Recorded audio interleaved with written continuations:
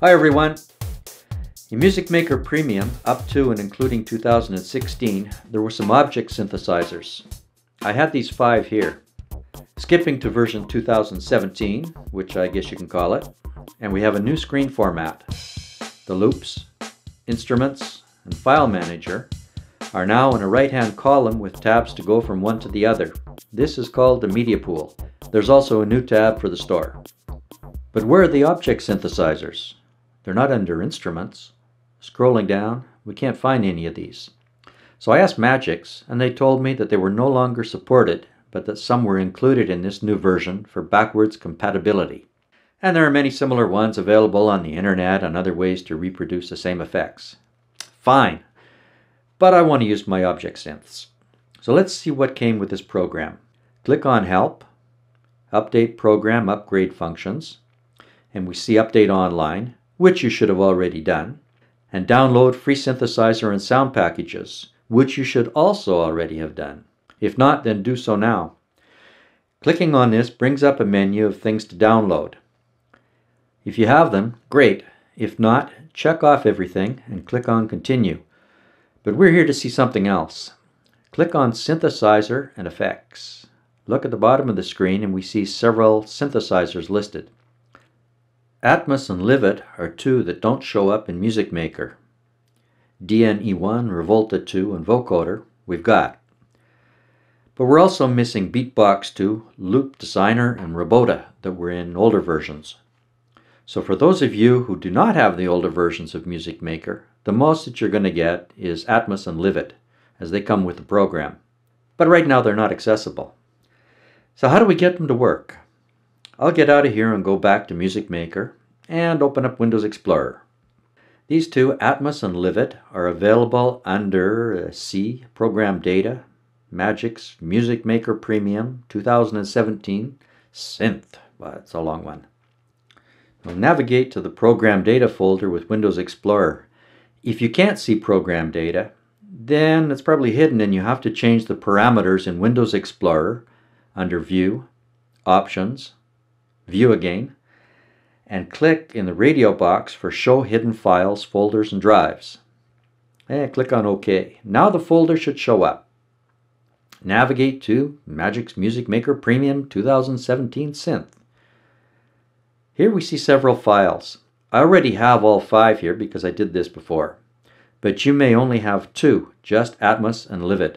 To use them, you simply drag the atmos.syn file onto a track in MusicMaker, and voila, it appears. Now drag livid.syn onto another track, and it appears. For both, an object is placed on the track that contains the information of whatever you have selected.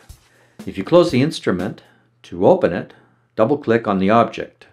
If you delete the object, the synthesizer's gone and you're going to have to drag it in again, so don't delete the object. To use LiVid, if you click on play, nothing happens. It's not really a button. Click on the play button or anywhere else on the instrument, almost anywhere else, then press the space bar and it will play whatever has been selected.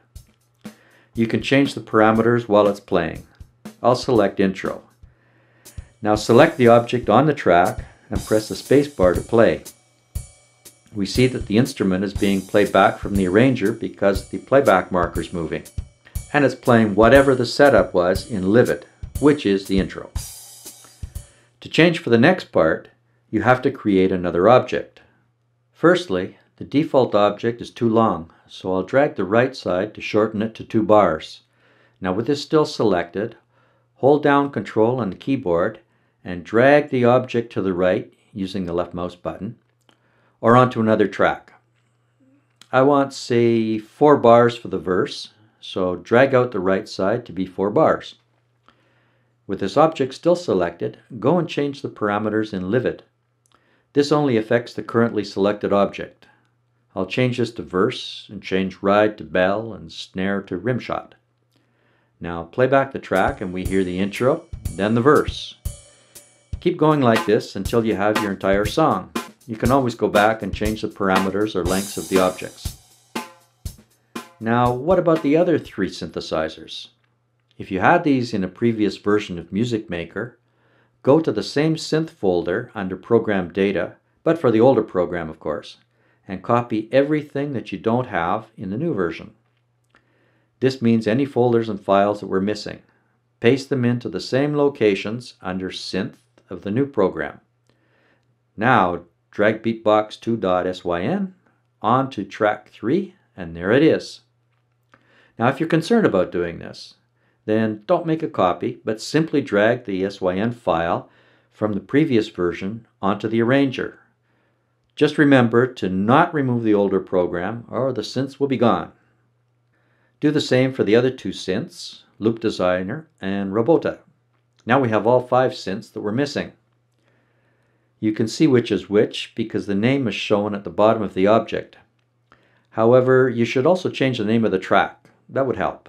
So the first one I'll change to Atmos, the second one to LiVid, and so on.